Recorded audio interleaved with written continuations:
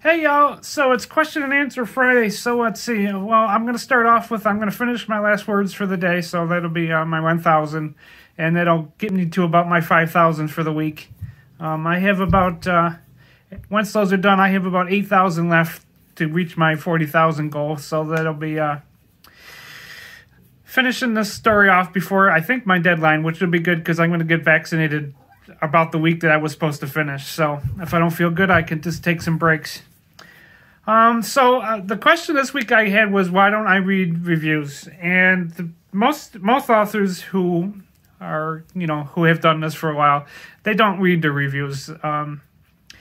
We are always told that reviews are for readers, and it's just better, not to read, for me to read them.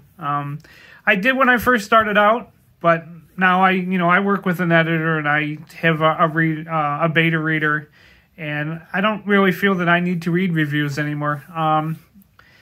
Plus that they're so subjective. Even if you look at movie reviews or music reviews and all art reviews, it's personal preference what you enjoy and what you don't enjoy in a book. So, I write the stories that I write, and that's the characters told me what they wanted for the story, and if you don't enjoy it, well, there's not really much I can do. It's not like I'm going to change it, especially for that, for trade publishers. You could write a review to a trade published book, but they're not going to change that book just because you didn't enjoy it. So I kind of have, the same thinking. I'm done with this book. I edit it as best as I can, and there's going to be no perfectly edited book no matter what you do.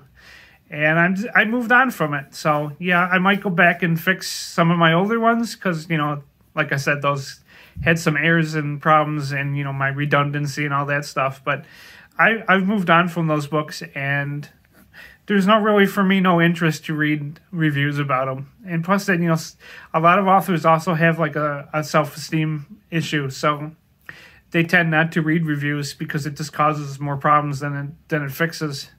And then, it causes their attitude and depression or anxiety or mental issues or whatever they have to flare. And, it stops us from writing something new or finishing what we're writing. So that's basically why I'm not interested in reading reviews. I did the best I can. And, like I said, if you don't like the story, well, there's not much I can do about it. I'm not going to change it to suit your needs. I wrote what I wrote, and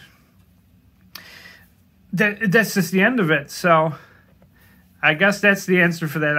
I don't know. There's not much more I can say. So, and plus that, like I said, I talked about Goodreads before, and Goodreads is just, such a horrible place to go to read reviews because there's people there who just enjoy causing mischief and, giving you a 1-star review just because they don't like you, or, you might have said something online that they don't agree with.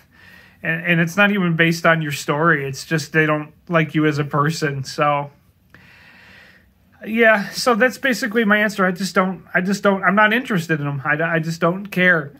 It's not that I don't care. It's just I don't have the interest to know what you have to say about my story. I wrote it, and I moved on from it, and I'm writing something new. So if you like my stories, awesome. And if you don't, well, there's not much I can change for that. So I guess that's it for today, and I'm going to take off and get my work done and give you more stories. So, see ya. And, if you want to do the subscribe thing, that would be awesome.